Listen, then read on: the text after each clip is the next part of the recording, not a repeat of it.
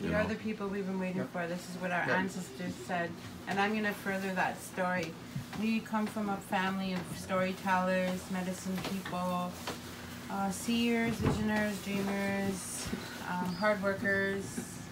And my brother shared a story with me. And when my brother first came to our area, he had a dream of Stockwater Bay, and he didn't understand what Stockwater Bay was.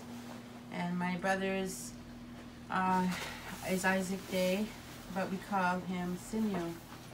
And I call him Eyes, because I see everything. And he's always a big eye in the sky. And but anyways, he told me this story, and he said one time in Spanish Ontario, there was a young man and his father, and they were no Ojibwe, and they were very handsome. The father and son, very handsome. They did everything together. They went fishing and hunted, and they did everything. And the young man had a friend, and they were already men by this time, young men, 16. And that young man didn't have a father, and he was really jealous, and his anger grew over time.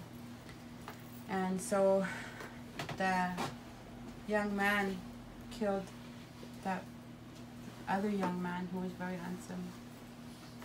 And the father was really angry after he buried his son, but he took counsel with the young man, and he said to him, you need to pay your penance, and you need to stay with us for 8 seasons, 2 years, to pay your penance for taking my son's life.